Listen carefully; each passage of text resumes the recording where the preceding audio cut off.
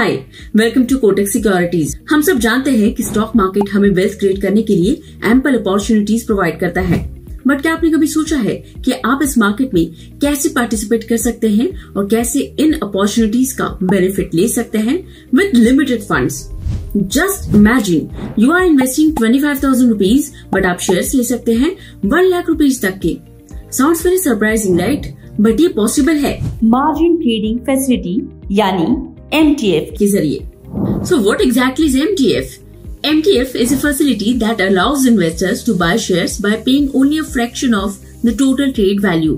In simple terms, आप एक certain amount invest करते हैं और आपका ब्रोकर बाकी फंड्स आपको lend करता है। It's like आपका ब्रोकर आपको लोन दे रहा है शेयर्स परचेज करने के लिए। For example, if you want to buy 1,000 shares of a company trading at 100 rupees per share, you would typically need 1 lakh to buy shares.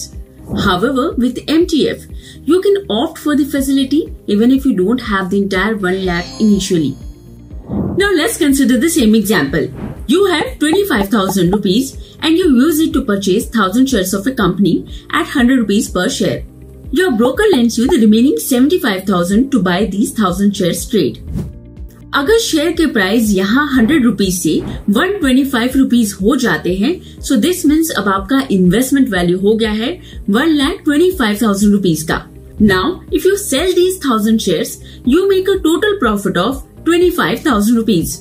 मतलब अगर शेयर प्राइस 100 रुपीज से 125 हुआ तो 25,000 रुपीज के इनिशियल इन्वेस्टमेंट पर 25,000 रुपीज का profit.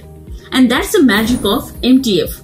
आपका broker आपसे एक नॉमिनल इंटरेस्ट चार्ज करेगा for lending you 75,000 rupees. There are some obvious advantages of MTF, जैसे कि आपके परचेजिंग पावर को एनहांस करना bye significant margin and let's you by many shares even if you don't have enough funds.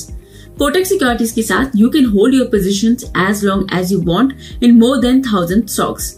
यही नहीं, आप अपने डीमैट अकाउंट में रखे शेयर्स के अगेंस्ट भी मार्जिन ट्रेडिंग पोजीशन क्रिएट कर सकते हैं। Always remember, it is important to exercise caution and conduct due diligence while using MTF. If you have any queries related to MTF, please drop your queries in the comment section. We will surely get back to you. Investments in securities market are subject to market risks. Read all the related documents carefully before investing.